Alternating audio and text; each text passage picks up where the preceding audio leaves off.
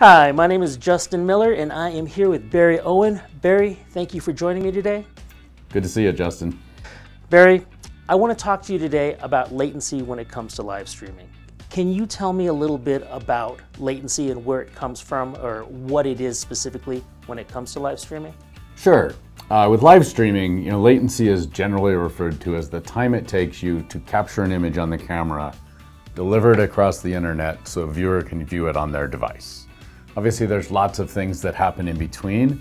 A lot of those things can affect the overall latency, anywhere from how you encode the images off the camera, to how you process them in between, and how you distribute it, particularly when you need to distribute it to many, many people.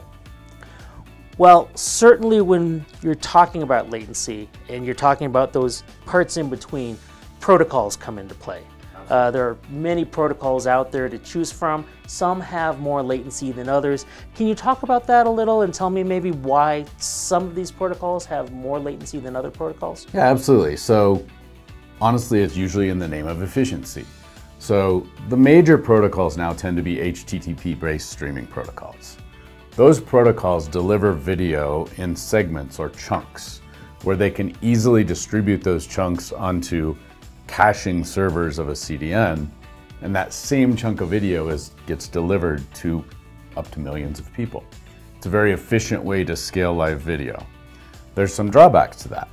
Obviously, you don't want a chunk to be a millisecond long, or you'd have gazillions of chunks out there in the world. So the chunks tend to be a little bit longer, 2, 10, 6 seconds, somewhere in there. The length of the chunk determines the overall latency at the end in most cases. Typically, as you generate the chunks of video, let's say they're 6 seconds long, the player is going to want a couple of chunks before it starts playing because it wants to be able to go fetch the next chunk before it runs out of data from the first chunk. So it's constantly capturing maybe the second or third chunk down the road, meaning it's playing, in this case, 6, 12, 18 seconds of video before you've kind of hit the live point, if you will. So do all types of protocols use this process? No, so there's HTTP-based streaming protocols and there's non-HTTP protocols, right? So you used to have Flash. Flash was based on RTMP, which was actually a real-time protocol that was just sending you a stream of data. Well, obviously that required a plugin in the browser to be able to process it, and the days of plugins are gone. So now we moved on to things like WebRTC. WebRTC is it's an open source standard, it's built into the browsers, it's relatively lightweight, especially on the playback side. And there are challenges with it for sure, but it provides a very low latency viewing stream. It tends to use UDP where it can use TCP if it must, but it sends just streams of data. It's not sending you chunks, which allows the player to just consume it as it gets it and play it as fast as it can. Okay, so what situations really require this type of real-time streaming? I always kind of say latency is like ice cream, right? Everybody thinks they want tons and tons of ice cream. They want low latency. You don't always need it though. So you gotta be careful. Choose wisely for what you need. Certain use cases, anything that's tied to a real-time event, like an auction, sports betting, gambling, you can think of others.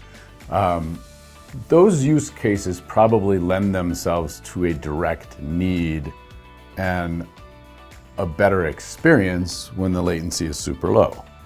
Obviously, if you're watching a movie or if you're watching many live events, right? People streaming live events will often think they need the lowest latency possible, but it's not always the case. You surely, when you're watching a live sporting event and you have a second screen, maybe you have Twitter or something else going on, you want the latency as close to real time as you can, because you don't want to be interrupted by your neighbors screaming because they saw the tweet go off and the touchdown scored. But in many cases, depending on the event, a live broadcast of a play, does latency matter that much? Probably not. Would you rather have super high quality and super high stability and super high reliability? You're always going to make some sort of a sacrifice to drive one thing down. And in this case, if you're going to drive latency down, it's very hard to maintain the super high reliability, the super high scalability, and the super high quality as things change. So you have to pick your battles. Well, I'm sure when it comes down to it, as you've just mentioned, many people do want the lowest latency possible. They really do want to have real-time streaming at scale, Absolutely. Streaming to hundreds of thousands, if not more than that, around the world. If they do want that, what's the best solution today in order to achieve that? There's been a lot of progress with low latency in the last 3 to 5 years.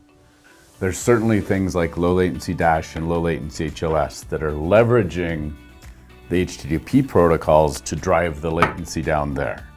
And while you're starting to see those deployed, there's still a bit of a moving target with standards being drafted and player and CDN compatibility and things like that. You're also seeing a lot more use of WebRTC. There are people who have now been able to kind of crack the code on efficiently scaling WebRTC to larger and larger audiences. And that's something Wowza became very interested in. We've been working on just such a real-time streaming product that is now going to be WebRTC based and scalable into the millions of users. Great to know. All right. Well, thank you very much for your time. We definitely appreciate having you here. Thanks for having me, Justin. Come back anytime. Appreciate it. For those of you who are interested in learning more about real-time streaming at scale, please contact us at Wowza. Thanks for watching and happy streaming.